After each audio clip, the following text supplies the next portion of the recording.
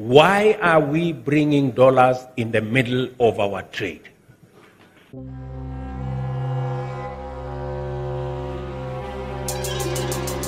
Hello there, welcome to the Great Africa channel, and this is Africa Liberation Series. The concept of an African common currency was first introduced in the Abuja Treaty, which aimed to establish an African economic community.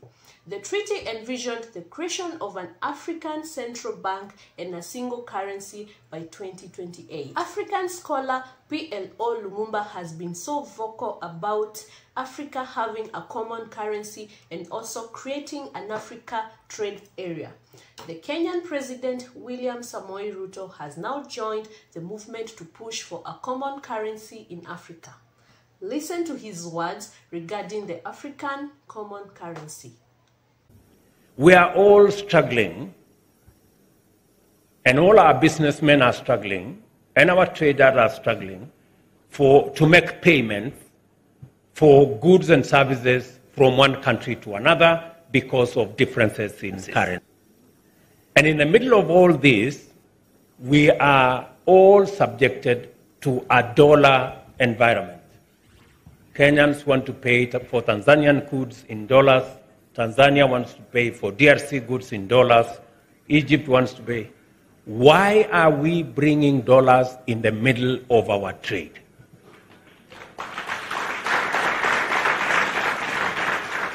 This is the question we should be asking ourselves. And in the process, all our business people are stranded. Egypt cannot pay for our tea because they are looking for dollars. We cannot pay for their sugar because we are also looking for dollars. You know? And this is I had a conversation with President Orama of the Afrexim Bank, and they have built a mechanism where all our traders can trade in the local currency, and we leave it to the Africa Exim Bank to settle all the payments in local currency. We do not have to look for dollars. Our businessmen, our business people, our traders will concentrate on moving goods and services and leave the arduous task of currencies to Afrexim Bank. I know we are all trying to see because of what the dollar has done to all our economies. The dollar has moved from less than 1% in the US to about 5.2%. With that movement, and I am told it is the steepest rise in interest rates ever since the US established their mechanism. That steep rise has caused us unnecessary trouble. I think it is important for us to figure out. Many of us are saying, oh, maybe we should move away from the dollar to the yuan. Maybe we should move away from the dollar to another currency.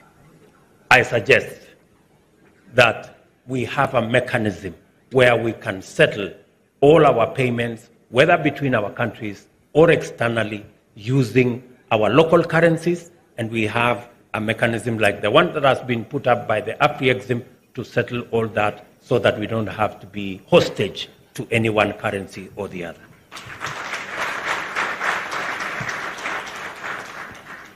Without a single payment platform, payment instructions from one African country to another typically passes through several intermediary financial institutions, leading to increased costs, complications, problems, and unnecessary currency fluctuations, and ends up being a whole ecosystem of confusion. Trade, ladies and gentlemen, cannot take place without efficient and a unified payment system.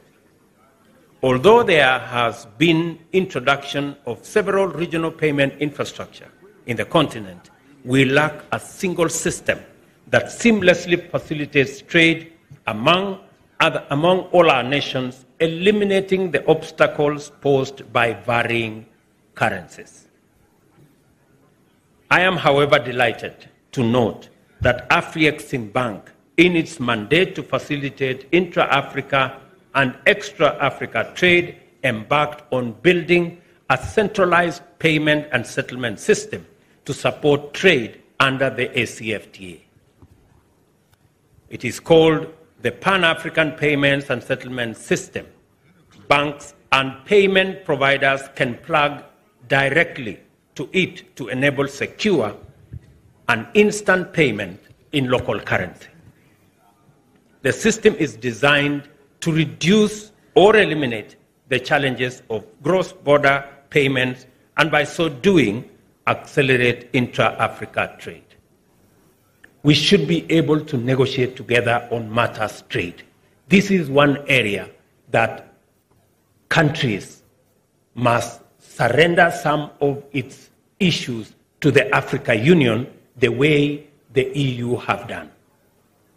We can do better than the EU. We can do better than other trading blocs.